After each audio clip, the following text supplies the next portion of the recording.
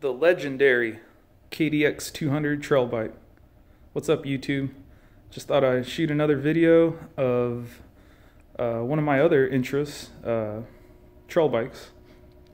I've been dirt bike riding for a long time, but I recently just got back into it, and I got this dirt bike from my dad, this Kawasaki KDX 200, 1987, air-cooled, two-stroke. This was my first dirt bike, my first real dirt bike. I think I had it when I was like 17 years old. I rode it for a couple of years, and then my dad kept it, and it was just forgotten about. We dirt bike ride a lot. We go to Carnegie, Prairie City. Well, anyways, I just kind of fell out of it, and about, I would say a couple of years ago, I started getting back into dirt bikes again. But this was like, I don't know, it's been like 9-10 years. And I was talking to my dad one day. I was like, you know what, it'd be cool to find another one of those old KDX 200 dirt bikes. And he's like, you know what, I still have that one you had. I was like, what? He's like, yeah, you can have it. So he kept that dirt bike for like 8 or 9 years. It didn't run. It just sat in the shed. It was in really bad shape, but I was like, yeah, I want a little project to do. So I took it, tore it all down to the frame. I painted the frame. I got all new plastics for it, a new plastic kit. I got a bunch of parts on eBay. I got a front brake, whole front brake assembly, a lot of used parts, whole front brake assembly with the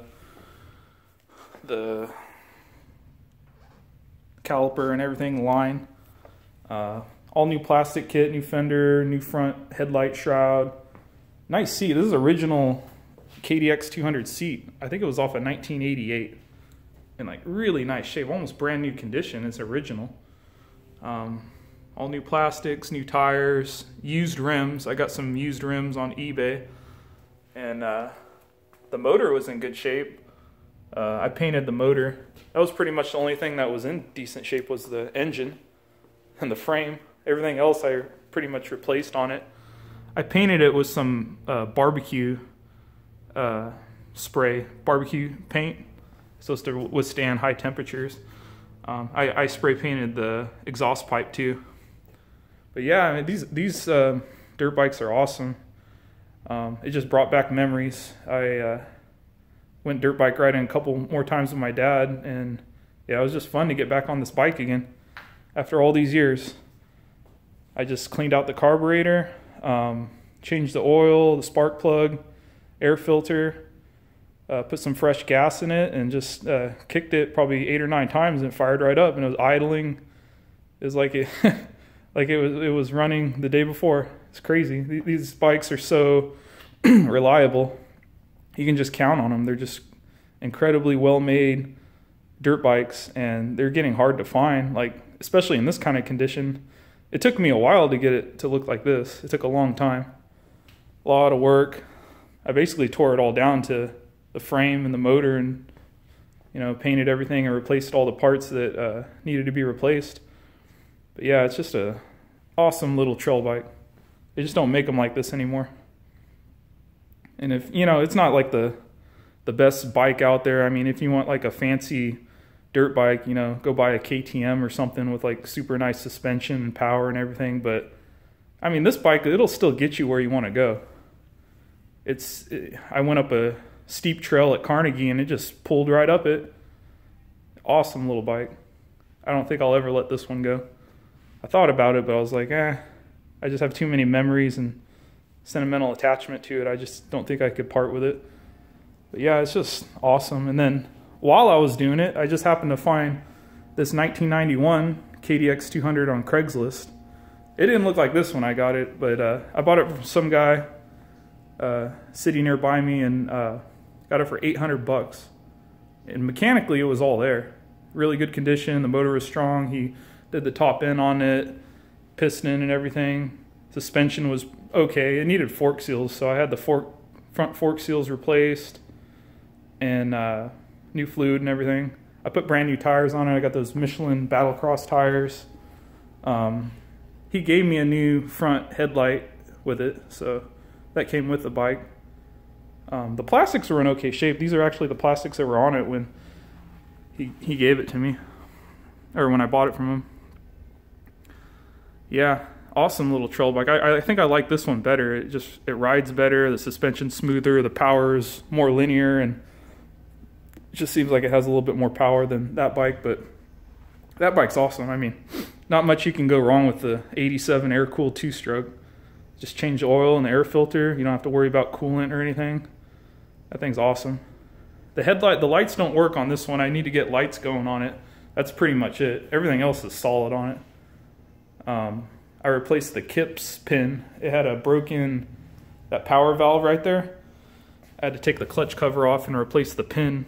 I guess this little arm right here, it actuates. So when there's a little governor that spins in here, and once it gets to like 6,000 RPMs, it turns and it opens up this valve in here. So there's like a chamber, and the exhaust is in this chamber at low RPMs. And then once it hits 6,000 RPMs, the governor kicks in, it twists this rod, and the pin pulls the little valve. The valve closes off those chambers, and it directs all the exhaust gas out the exhaust pipe for the top end power. Pretty neat little design. Just a air-cooled two-stroke with a power valve. It's pretty awesome. And this bike, I love this bike. I just put brand new tires on it, those Michelin Battlecross. Has front and rear disc.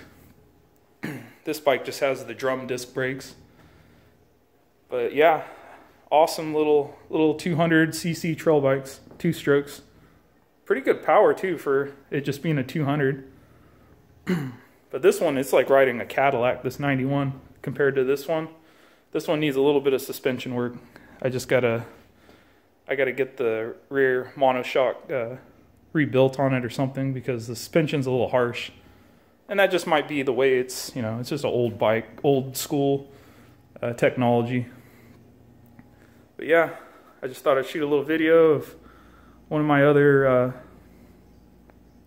hobbies, dirt bike riding. And I'm gonna upload more content. I'm trying to build my channel here, and there's other things I'm interested in. I like a lot of different other topics I want to review. I want to start reviewing different items. Like I just got this Ontario Knife Company knife. Awesome little knife. I'm going to do a tabletop review on it. If you don't know about it, check it out on Amazon. It's got really good reviews. Really good knife for the money. Ontario Knife Company. But yeah, I want to do a review on that. Tabletop review. And I'm also going trout fishing on Monday.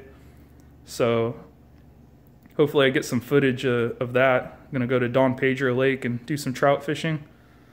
So hopefully I get a little bit of footage of doing that, catch some trout, and I will see you guys later. All right, bye.